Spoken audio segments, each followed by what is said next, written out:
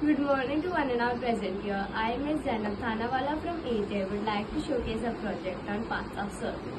Circle is a shape that can be found around our surroundings which has no edges, and by dividing the circle, we can study circle in a more specific and more educational way. The center of the circle, which is present at the exact middle of the circle, which is the same at every point of view. With the help of this string, we can demonstrate various parts of circle. This is radius, a line segment which connects from the center of the circle to any point of the circle, whose length is half of the circle.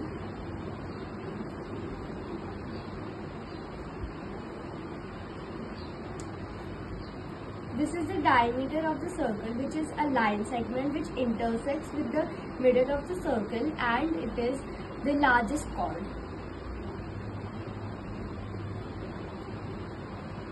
This is a chord, which is a line segment present at the edge of the circle.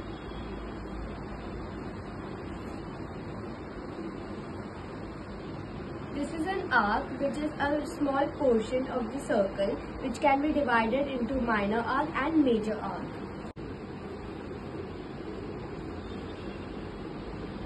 This is the circumference of the circle, which is the distance around the edge of the circle, whose formula is 2 pi r.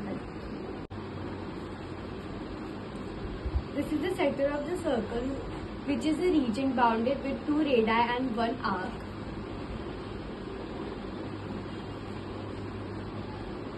This is the segment of the circle, whose region which is bounded with 1 chord and 1 arc.